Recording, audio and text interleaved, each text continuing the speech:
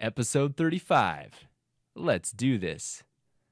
This is The Business of Architecture.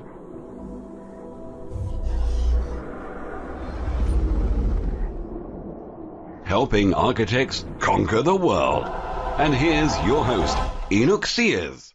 Welcome back, Architect Nation. This is Enoch, and Business of Architecture is the show where we discuss running a great practice so you can quit worrying about paying the bills and focus instead on creating great architecture and leaving a lasting legacy. Today is part 2 of my interview with architecture recent graduate Hank Butita. For his master's thesis project in architecture school, he converted a bus into a mobile living space. And so today he's going to talk about doing that and about the press that he got during that. Now, during this interview, I recorded an intro at the end of this interview, so there might be a little break about 10 minutes into the interview. You might hear the interview jump around a little bit because I kind of had to splice something in. But anyway, sit back, hold tight, and I hope you enjoy this interview. I love the passion that Hank has when he talks about architecture and his dreams of the future. It's something that we can all be inspired by, whether we're recent graduates or whether we've been practicing architecture for a long time. So here's the show. Hey, Agile Architects, welcome back to the Business of Architecture. Today we have a fresh face on the show. I'd like to welcome Hank Butita. He is a recent graduate of the University of Minnesota master's degree program. And he recently, for his master's degree thesis, converted an old school bus into his architectural project. He took it on a 5,000-mile trip around the U.S., which he live blogged the whole time. And that's how I found him online, because he had a very high profile online with the social media sites, etc. So anyways, Hank, welcome to the show, and we want to hear more about the bus experience. Yeah, hi. The bus was a fantastic experience. I was really lucky that I had the chance to, for my thesis, kind of do double duty, building myself a project and also get credit for it. And then, how should I say this? At the end of the semester, when the professors tell you this is a great project, you should continue with it, I took them seriously and was able to take it on a 5,000-mile road trip to not only test out the space, but kind of blog about it as a portfolio project, and in the process, hopefully expand the discussion of the tiny house movement, living small, get people to kind of reconsider what they consider a viable living situation. Interesting. So what is a viable living situation? What did you learn about living on that bus and about the kind of spaces we live in? I mean, I realized how quickly you can adapt to almost any living situation. For the first few days on the bus, we were a little frustrated that we hadn't yet figured out how the portable toilet worked, that we didn't have a shower, and that there was no privacy between our two beds. But as the trip went on, we learned kind of what it was going to take to live that lifestyle. And we became, less frustrated with the lack of privacy. It was just a part of everyday life. And we learned to stop at rest stations, to use the bathroom. And that anytime we found a friendly stranger who was going to take a friendly local who was going to take us in, or stop with a friend to use an opportunity to take a shower and do laundry. So in the long term, there were a number of upgrades that the bus would have needed, but we were surprised how functional it was to live in such a small space with multiple people. Awesome. Well, let's talk a little bit about self-promotion, because here on the show we like to be just very transparent and very, we like to do away with the fluff. Obviously this is an awesome opportunity for you to promote what you do in your future and who you are and get your name out there. Yeah. What did you learn about promoting yourself from this experience? I learned to keep track of everything.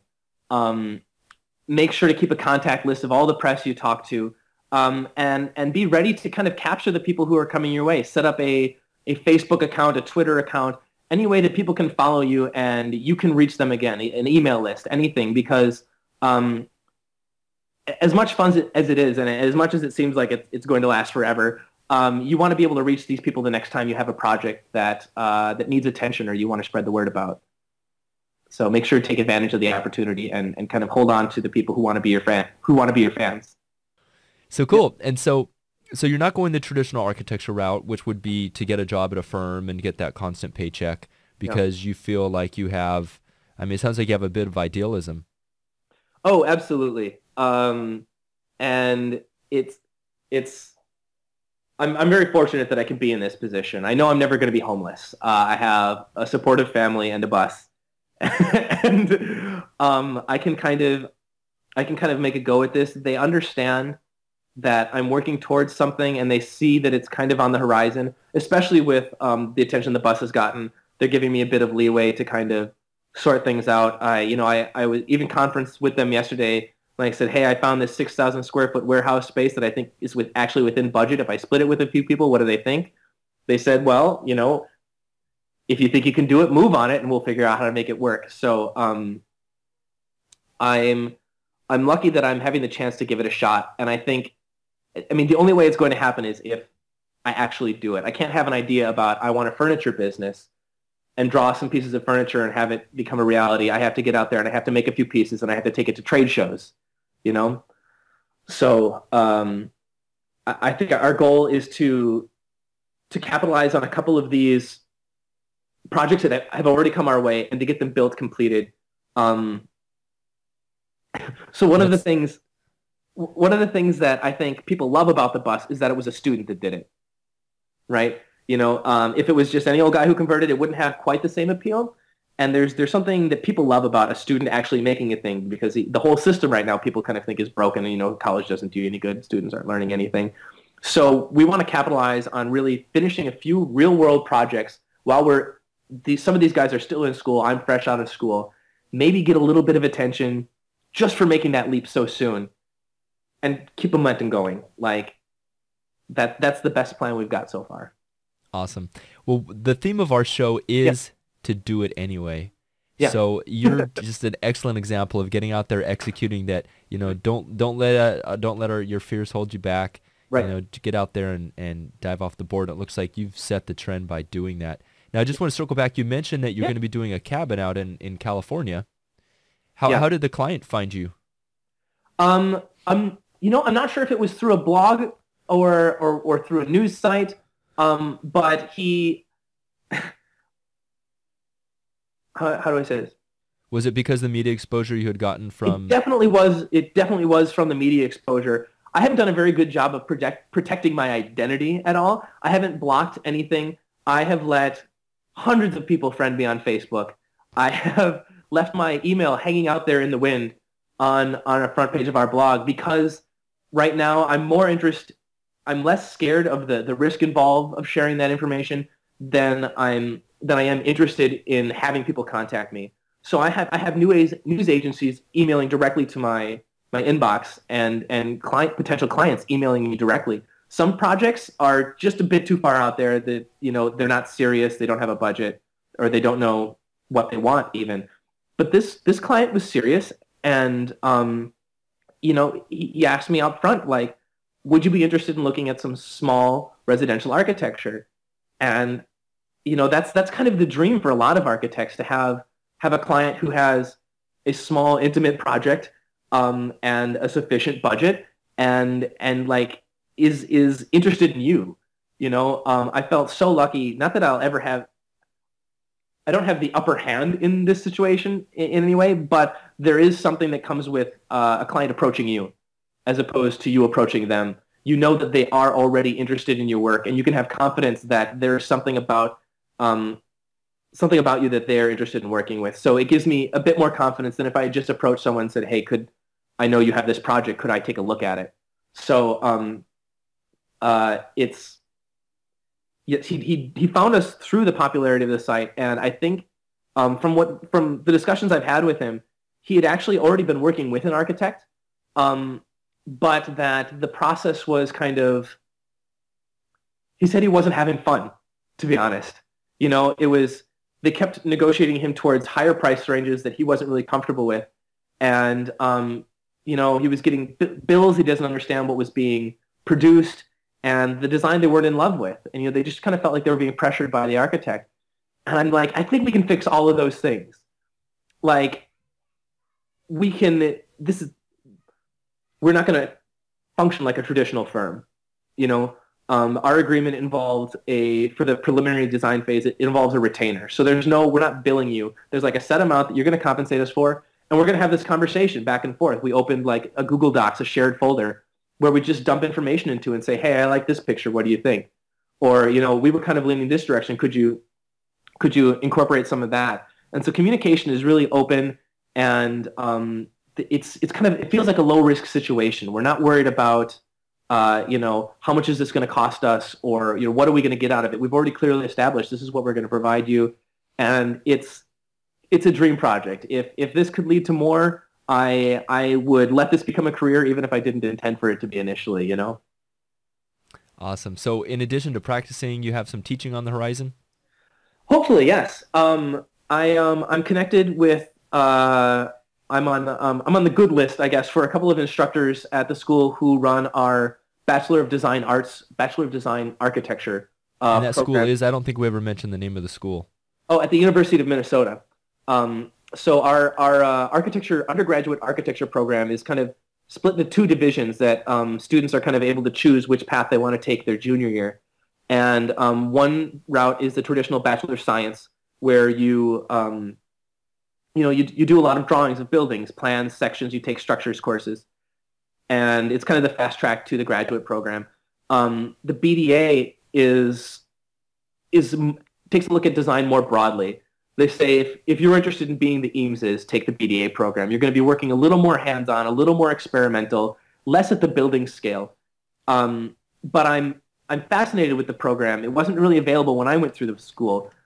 I'm fascinated with it because of how hands-on it is and how it teaches students to work with materials and understand how things come together, but also because the BDA seems to be approaching collaboration in a new way. There are a lot of group projects that have people capitalizing on diverse skill sets as opposed to kind of the very narrow skill sets that are sometimes encouraged in the BS program.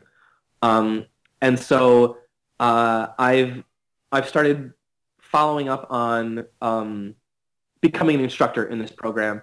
And because of the projects I've done in my education and the way I've approached this bus project, they seem open to this becoming a possibility. And so I'm really looking forward to getting the chance to kind of get into a classroom and start really incorporating this full-scale design, full-scale iteration as essential to the design process. Not exclusively. There's still great value in working two-dimensionally, sketching and making small models. But I think that we need to also expand it to kind of doing prototyping and understanding how your building is actually coming together. So I'm excited to get into the classroom and kind of shake things up a bit. Very, very interesting. So the BDA program is an undergraduate program. Yep. And it sounds like, there's been some other popular programs that have sort of gone down that path. The Rural Studio is one of the most prominent. Yes. Down at Auburn. And you said this is a new program at University of Minnesota? It's still really getting its bearings. I think it's 5 years old at this point, and so it's slowly kind of taking root, but they're trying to stabilize it a bit, I guess. Right now it's chaos. Yeah. It's a lot of fun. There are a lot of experimentation going on. Wow.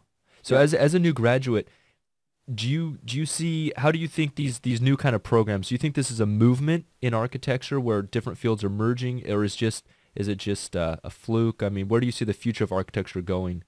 God, there's so much potential with collaboration. So I really hope it's a movement towards this, and I hope it starts to branch out to collaborating with other fields and especially the other design fields, but even beyond that, if we could bring some of the engineers in on these projects, think of the opportunities to kind of integrate that into design and come up with something that's much stronger. I was really frustrated with group work throughout my education because it always happened in a class of people with like skill sets. The time that my epiphany with group projects came, not this past summer, but the summer before, I was invited to help out with a group of guys I barely knew who were involved in a Red Bull competition. One of those, crazy Red Bull, and it was a kind of a maker competition. What was it called? Red Bull Creation. And basically the goal of it, the premise was that on Thursday night, they would tell you what the problem was, and you had to solve it by Sunday. And the problem for us that they told us was make a game. And so over the course of 3 days, me and this group of people, including mechanical engineers, electrical engineers, people who worked for Adafruit, who makes like Arduino products, Arduino-related products, and like all these kind of diverse backgrounds came together to build a submarine simulator game where you had to run around. It would say you turn this knob, and if you didn't turn the knob quick enough, you got hosed with water, and the whole thing rocked back and forth and flashing lights. And everyone came to the table with a different skill set. You know, I came with the CNC knowledge, and so I was able to cut out the shell pretty rapidly so other people could start installing stuff. And the electronics guy was like, okay, I'm going to write this software. Could you guys wire up? And like bringing those diverse skill sets together made for a project that could not have happened otherwise, especially in that time frame. So I love the idea of kind of looking at things from a maybe not a directly architectural perspective, maybe not specifically this is how you draw a floor plan.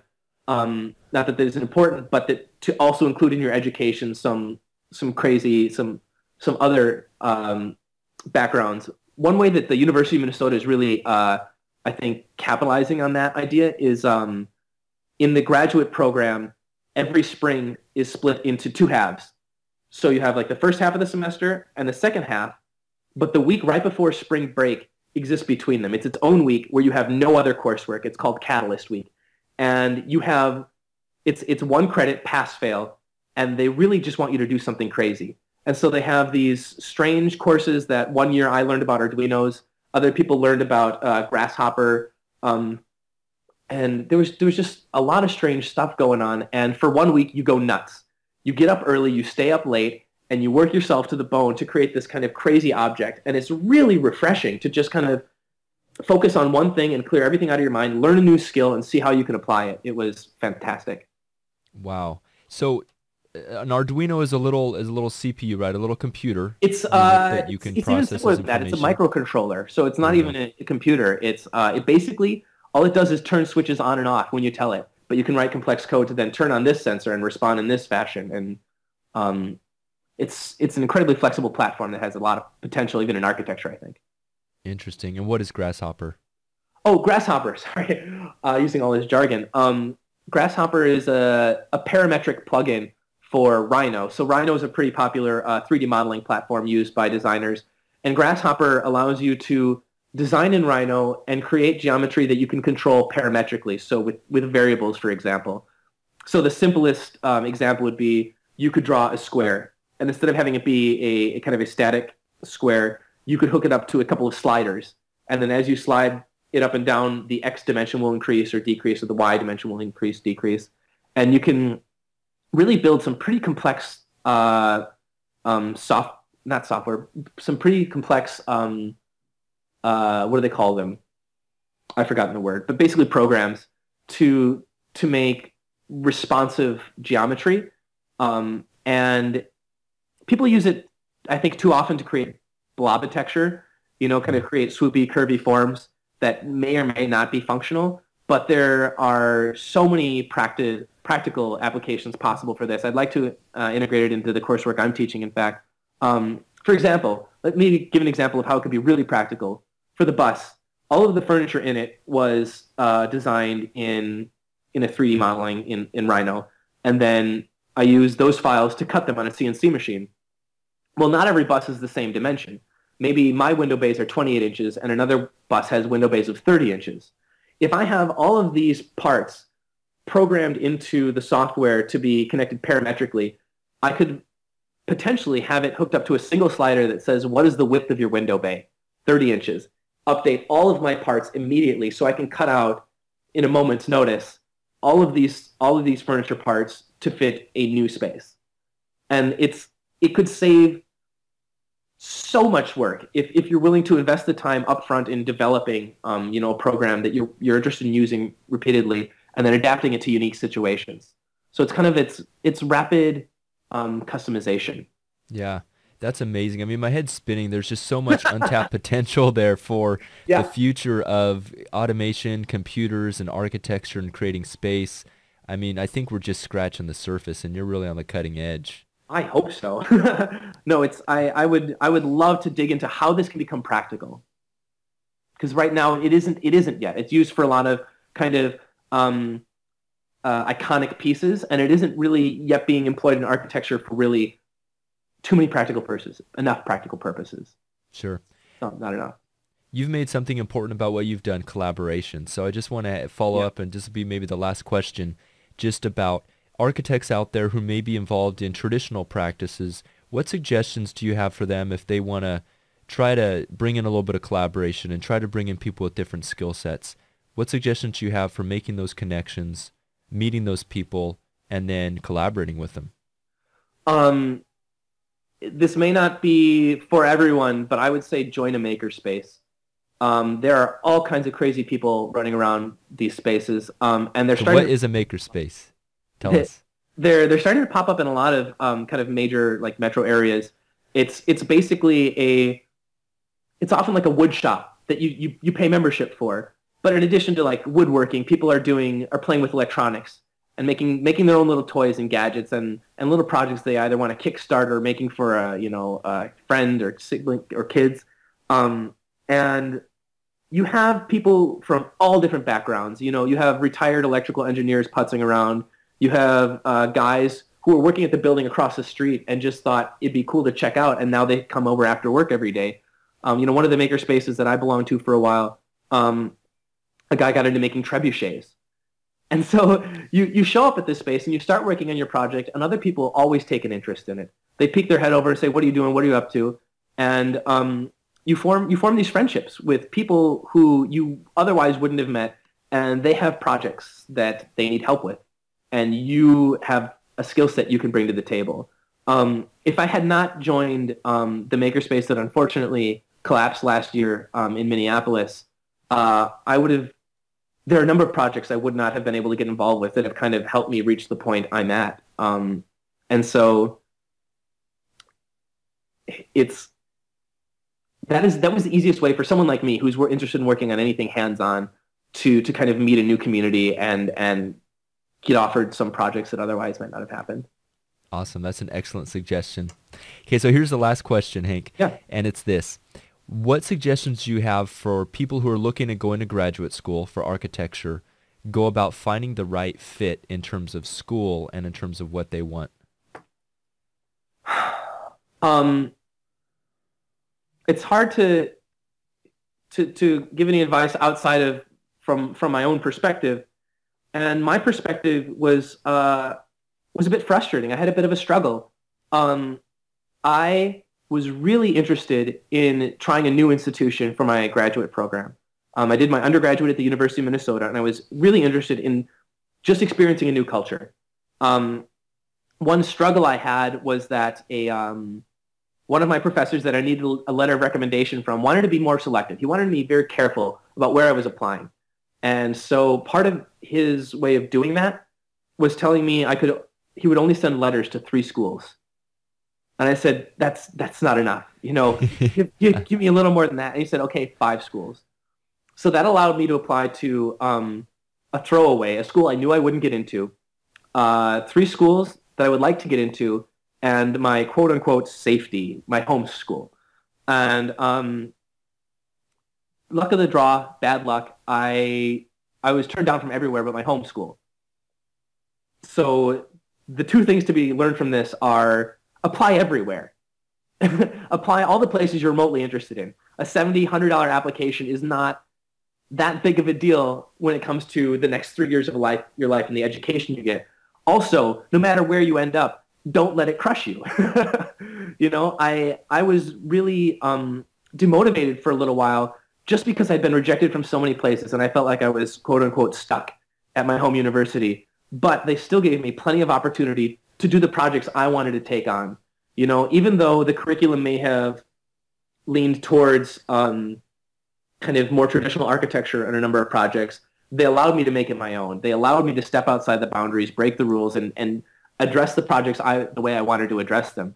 And I don't know if all schools are that open-minded or not, but I have just because you end up at a school maybe you didn't think that you wanted to be at, don't let that destroy all the opportunities you're going to have there.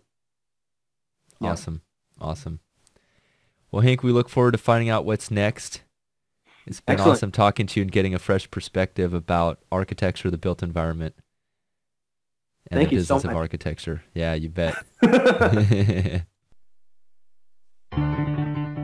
And that's a wrap for another show about the business of architecture.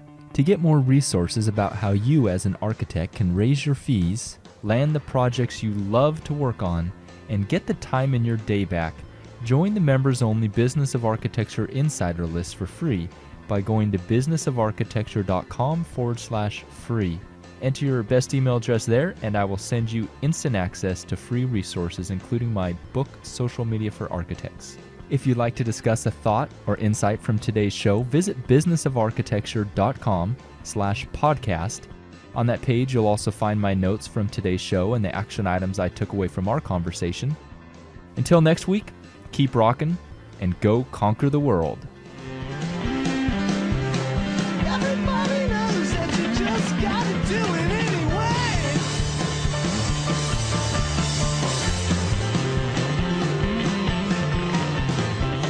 The views expressed on this show by my guests do not represent those of the host, and I make no representation, promise, guarantee, pledge, warranty, contract, bond, or commitment except to help architects conquer the world. Bump music credit to Ben Folds 5. Do it anyway.